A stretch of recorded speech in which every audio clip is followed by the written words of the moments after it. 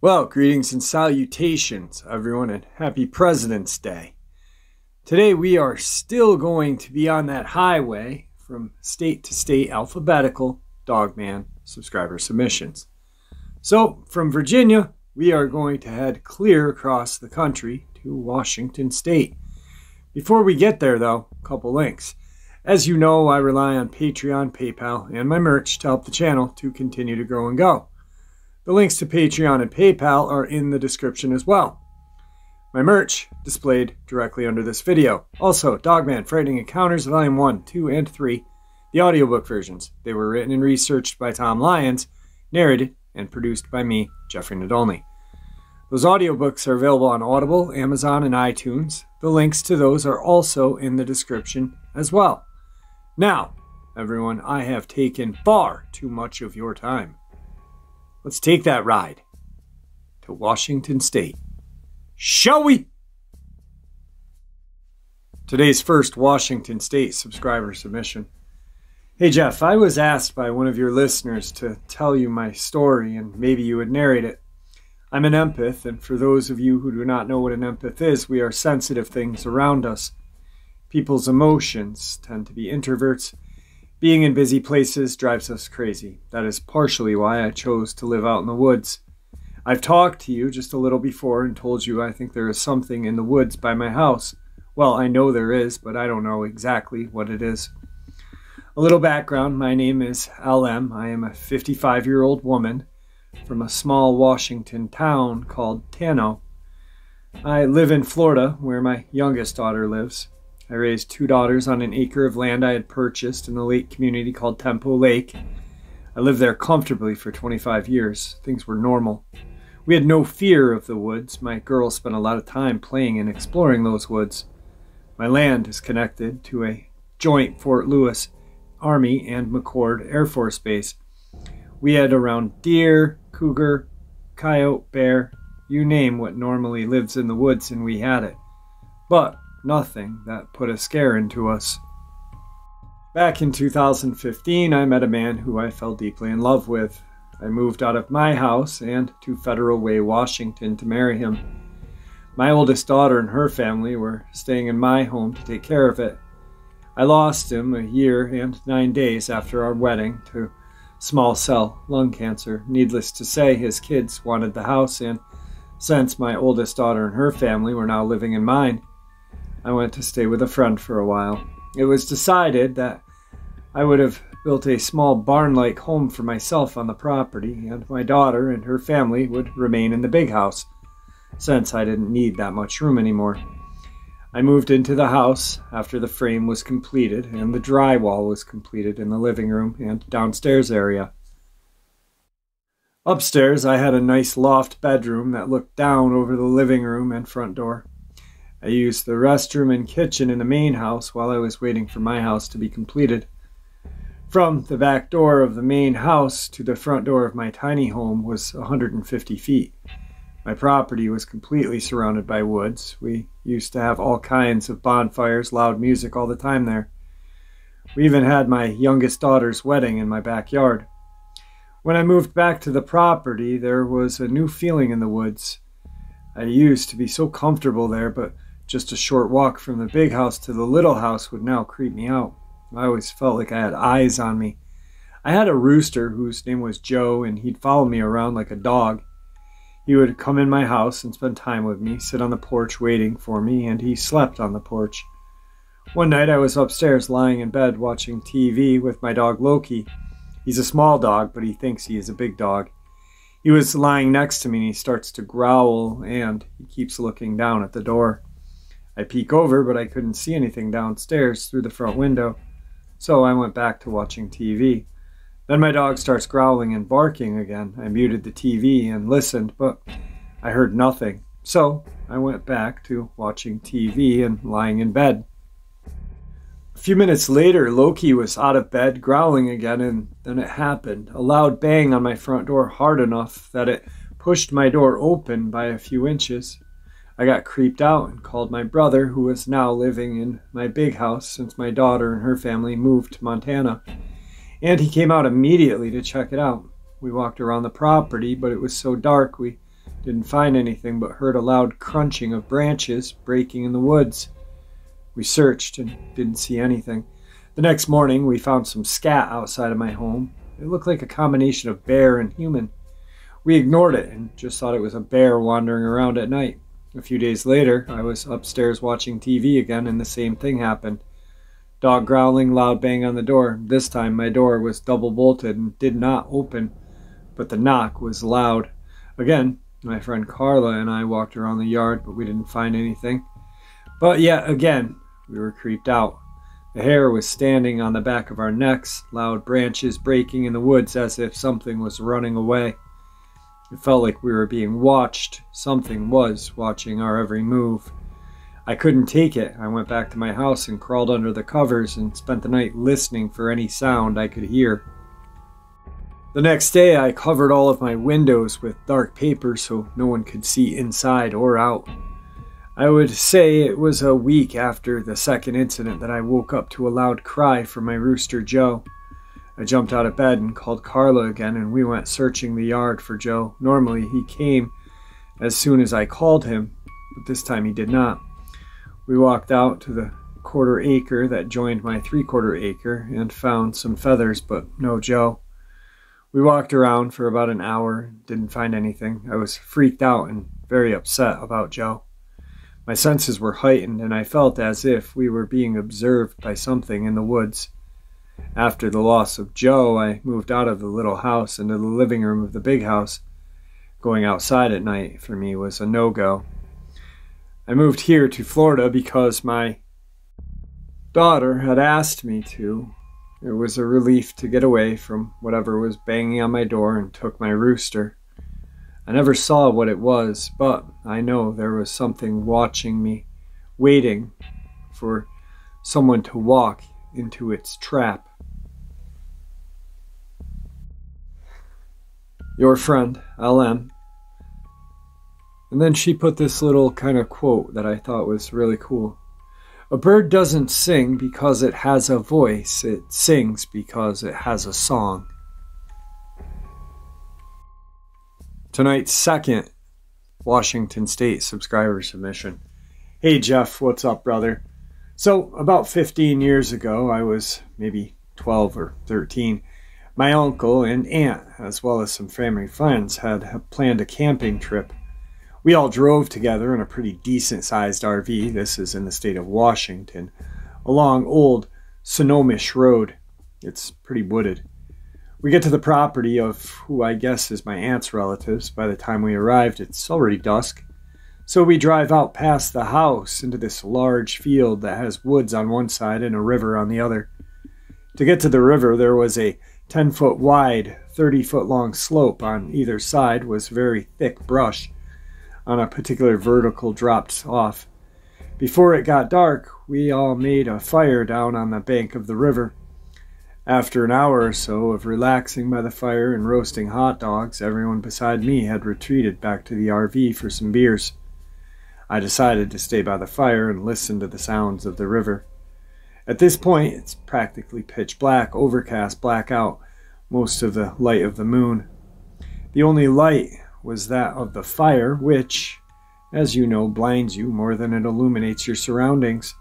Next to the bottom of the slope that leads back up to the field was a kind of lean-to shelter made out of metal poles and a tarp that held firewood. Suddenly, the lean-to started to rustle and stopped. I stared at it, trying to identify the source of the noise. After a few seconds, it started rustling again, but now I was starting to get freaked out. I called my uncle's name and then my family friend. Instead of a response, the tarps just continued to shake.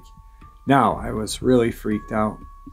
I picked a rock up and chucked it at the shelter. In response, it shook more violently. Now I'm starting to doubt that it was my uncle messing with me, and I start throwing more rocks because I wanted him to come out and stop scaring me. Something behind or in back of the shelter let out a growl. I don't really know how to describe it. Nasally and guttural. It sounded like a noise you would make as a joke until you heard it again. The tones and pitch were inhuman. After hearing it a second time, my blood ran cold. I froze. I just stood there with a rock in my hand, unsure of what to do. I think one of the rocks I threw may have hit whatever the hell it was, because it sounded furious and did not stop its yelling, or however you would describe the sounds it was making. Then the bushes and small trees from the bottom of the embankment started to rustle, and it scaled the damn near 20-foot wall of thick vegetation and sticker bushes all the way to the top in only a few seconds. I could make out the movement of brush the whole way it went, but I couldn't see its actual outline. After the thing got to the top, it continued to roar or yell and started throwing handfuls of dirt and grass into the air. After a few seconds of this, and then everything went silent. I stood in the same position, frozen, rock poised to throw, heart beating out of my chest. Remaining by the fire for a few more moments, I waited and listened for any noises. And after not hearing anything else, I ran back to the RV as fast as I could. Pulling that door open, I practically dove into the safety of the vehicle. Everyone was sitting around drinking beers and playing cards. They all turned their heads to look at me, my eyes wide, my breathing heavy. I tried to explain what happened. I guess they thought I was messing around because nobody took me serious at all. Later in the night, after my uncle and one of his buddies had a pretty good buzz on, they thought it would be fun to go check the area and see if they could hear any weird stuff. Wanting to prove to myself and also not wanting to be left behind, I figured I'd be safe with them and went along. As we went out into the field, a distant kind of howl rang out from pretty far away. It didn't necessarily sound like a wolf, but deeper in a strange pitch. Pretty freaky, but rather far away. Then as we were walking around, there was a crashing like heavy footsteps in the woods about 200 feet from the RV. They started walking towards the noise quietly. Reluctantly, I followed. About 30 feet away, the crashing about stopped. We all just crouched and listened. They started whispering to each other, speculating on what it was. Their idea of whispering was the drunken, almost yelling kind you hear people doing in the movies. All of a sudden, a huge crash in the tree line ahead of us echoed out through the silent night.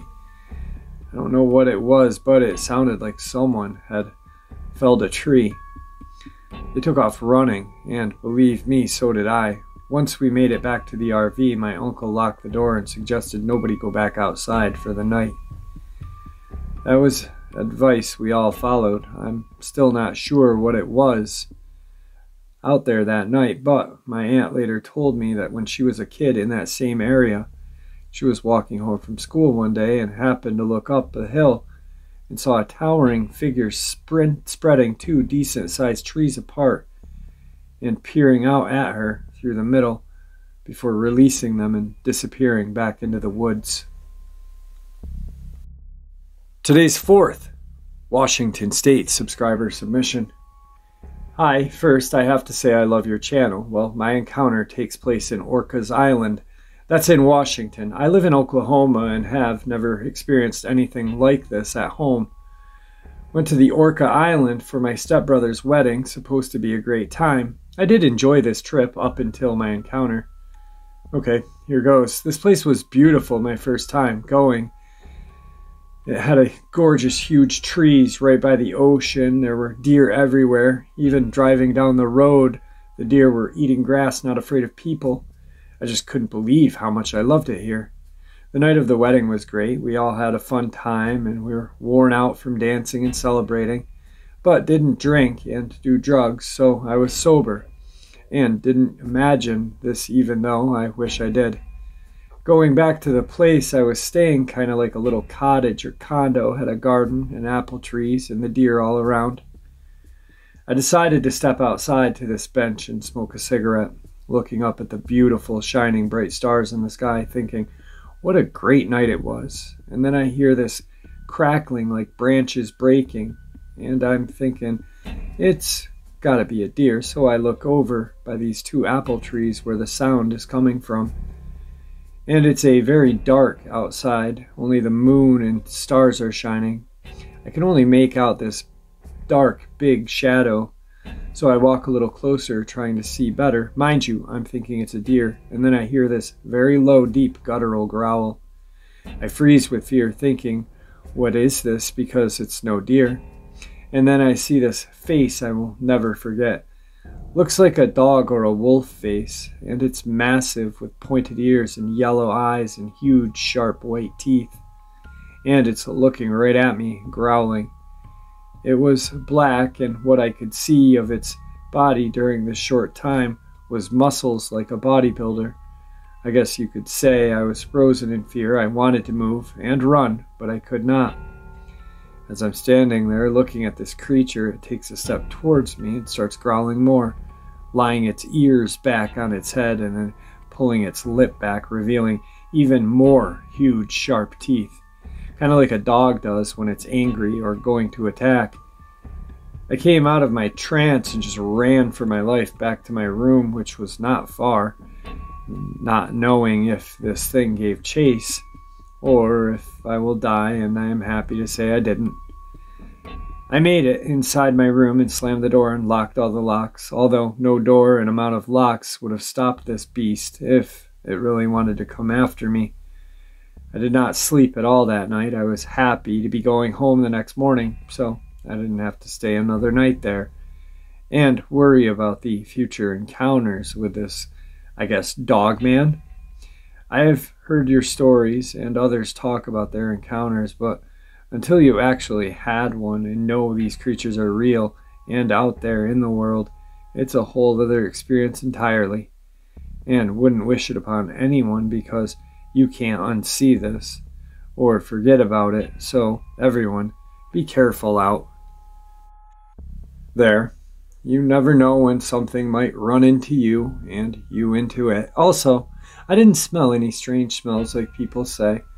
Just a lot of nightmares, and this happened September of 2019, and to this day, I still have nightmares about it. That face, I think, will haunt me forever. Thank you for sharing this, Jeff. Tonight's final, Washington State subscriber submission.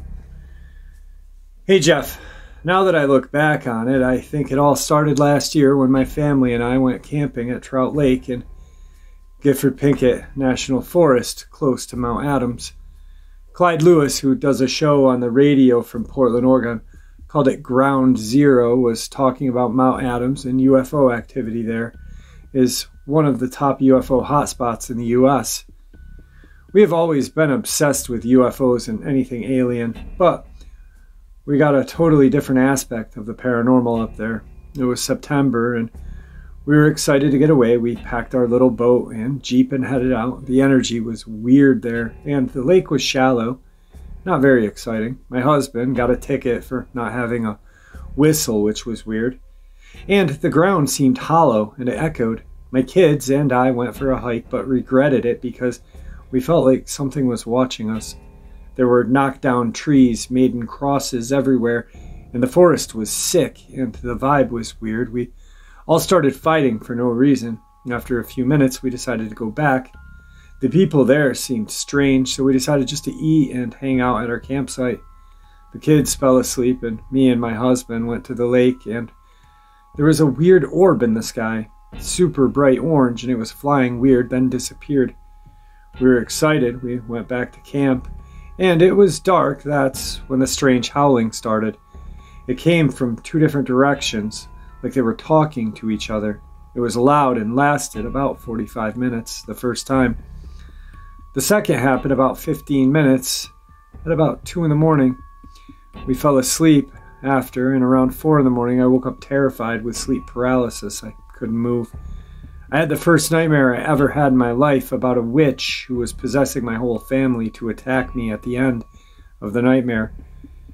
My husband sitting at the picnic table, and he was reaching over, grabbing my neck, choking me. As soon as I could move, I told my husband, "There's a witch here." He said, "Just be quiet about it until morning and don't talk about it till..."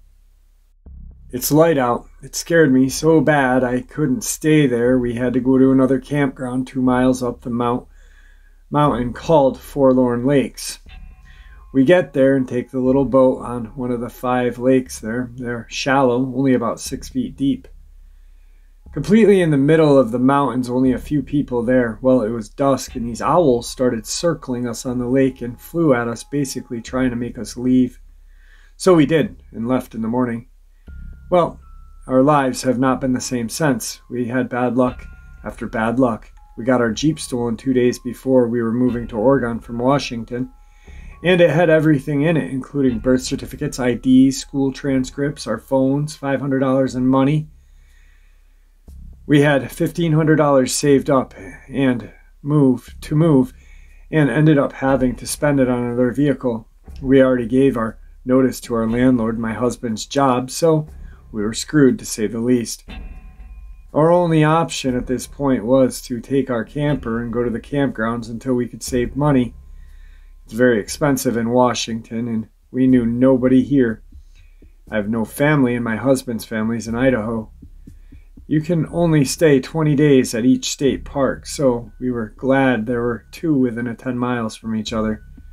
We ended up at Paradise Point in Washington, and it was going okay until the last 10 days. I got deathly sick out of nowhere for nearly 9 days, hallucinating, fever, with extreme pain. I could barely walk or stay awake. I was not nauseous, but I was starving, it seemed like. I ate the entire time, which was strange.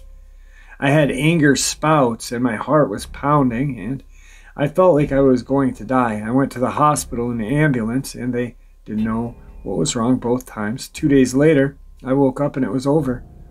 The night I had the dream about the owl faces that were evil looking, and they were flying at my face each time, a different evil owl face.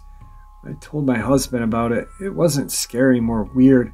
We moved our camper to Battleground Lake, and this was in December of 2017. Around the 20th is when it started.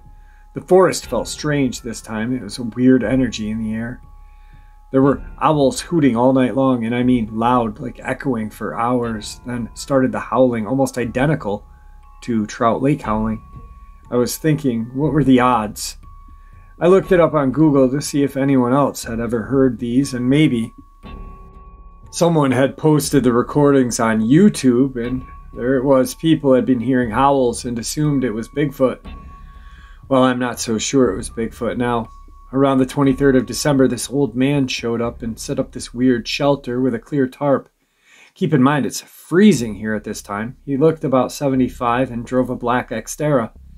We didn't really think anything of it at first. Well, that night, after my husband left me and the kids, we were watching TV in the tent camper, and this overwhelming sense of fear came over me like I'd never felt before. I looked at my 12-year-old daughter, and she could feel it as well.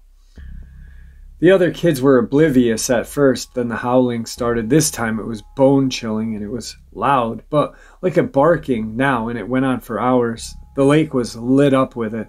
It was freezing cold, and then there was these owls, and this time it seemed like something was mimicking the owls. We just sat there in fear. We were too scared to open the door to go pee, and it felt like something was outside. It went on until about 5 in the morning, and up there it's darker than dark than it is anywhere in town. It gets dark around 4 and stays dark till 6 or 7 in the morning. When my husband got back from work, I told him about it. He said that when he was down by the entrance getting the shower tokens, he had this weird sense of fear and felt like running the car. My husband is a big guy and doesn't scare easy. The next night was even worse.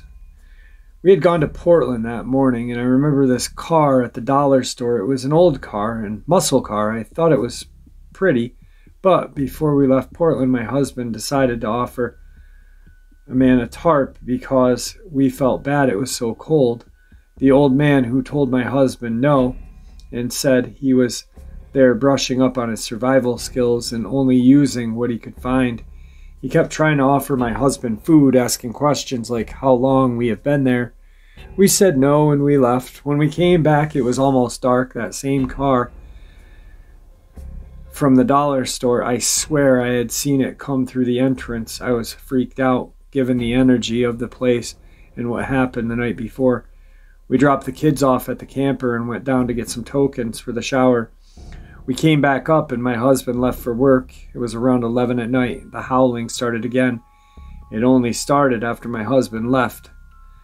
At Battleground Lake, they also have some rustic cabins that you can rent, and that night till around 6 in the morning, not only was the howling, but there was someone who kept coughing and slamming a car door. This went on for hours. Cough, slam, cough, slam, cough, slam, then the owls. The next day before my husband left for work, I asked him to take me down to get more shower tokens, and we saw the car again. This time we kind of chased it through the entrance just to see if we could get the license plate number. And it sped up and was gone. We couldn't catch it. As we were driving back up to the campsite, we saw bright flashing walking around the campground, so we decided to park somewhere and watch to see who it was. Whoever it was walking very fast. We saw the flashlight over by our campsite, and finally a little bit closer. My husband had turned off the headlights earlier, while the person who was walking turned off their flashlight. When it got closer to the car, for some reason, I got this intense feeling of terror. I was so scared I begged my husband to turn on the headlights. As soon as he did, we saw the old man. He had turned his head ever so slightly, and its eyes shined a bright yellow, like a cop's flashlight. The glare was intensely bright. It was supernatural. We both looked at each other in complete disbelief. It was almost as if he showed us on purpose, then just kept walking into all of these campsites, definitely looking for something. He was no good for sure. I got back and started to research some things. I looked up anything that I could have possibly been. I looked up old man stalking campgrounds. I looked up anything that was associated. I came across a police sketch from a rainbow gathering in 2012 where a woman went missing. And it was the same man, even the same hat, but I started thinking about how he was walking, and it was too fast for an old man. And he was waddling like abnormally, not like he was sick or disabled. He was also very tall. I'd calmed down a little bit, and my husband went to work. We had got a new neighbor that day, and I was grateful because I didn't feel alone. That night was worse. It started the same way, the howling. Then there was the mimicking right by our camper. It was mimicking coughing, and then there was growling, but it was not a dog growl. It was low and weird. This time the fear was intense. It hit me fast, my daughter as well. Besides the feeling of being watched.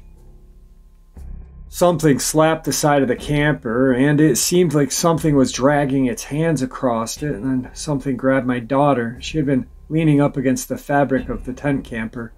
We were frozen in fear. The lights were bright inside the camper, and we just lied there. I had her next to me. We fell asleep listening to the mimicking of coughing. Not because we were tired, though. The weird part is the fear that we were feeling was coming to me in weird images, almost like messages that were pixelated. I can't explain it, but I felt like something was trying to communicate with me. Or I was picking up on somebody else's or something else's thoughts. I felt like it was feeding off of our fear. We woke up every morning drained and tired and grumpy, like it was causing this on purpose to create bad environment. The next night was really scary. First, my neighbor didn't seem the same. He looked different, like greasy and disheveled. Very weird. And he was coughing almost like a mimicking we heard. Howling started again, but this time it didn't go on as long as the owls, only a short time. Then something started to mess with the tarp. It was lifted up and put down all night long. I had every weapon I had sitting on my lap. I had a machete and my aluminum bat. I had a torch, lighter fluid. I was ready this time. The fear was out of control. I was tired. My daughter was tired, but we didn't have anywhere else to go. And now that I look back on it, I swear I heard somebody say my name. I just shrugged it off because my name is really hard to say, and had not even spoken to my neighbor, so I knew it wasn't him. The next day, the old man left. The howling stopped. Scared. I was still scared, but I think it was because the night before, 2 days later, the man went missing in the same forest about 20 miles away. All of this is connected through the Lewis River, both Paradise Point and Battleground Lake, and Larch Mountain, where the man went missing. It was only in the news for 2 days, and all of the man's family had been there that night. He was only 30 years old. A man also went missing at Forlorn Lakes in November, and his clothes were found folded neatly. He was found naked. They said it was from cold, but I don't believe it was.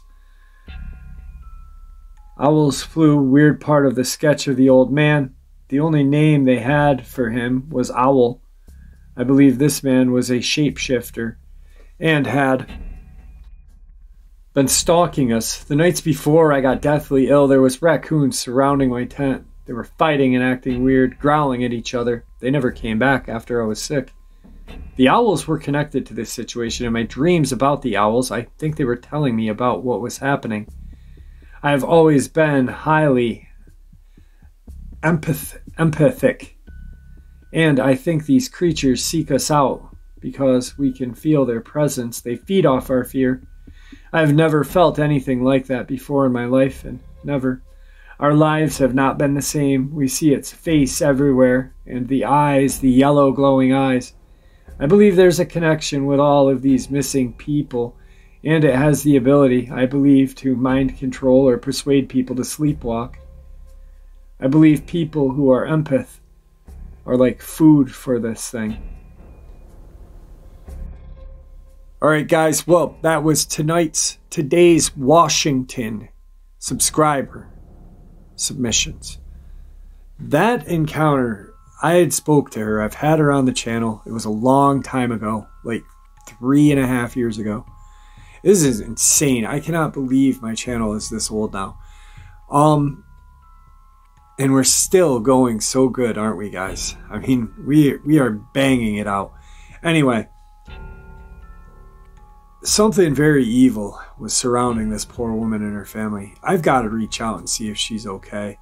I remember I've talked to her for a while. Really decent person.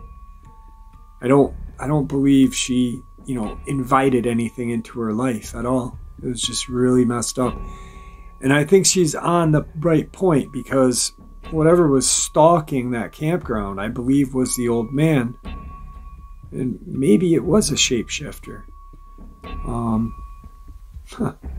Definitely terrifying. Anyway, practice kindness. May the Great Spirit watch over us all, and may He guide us down that path we call life.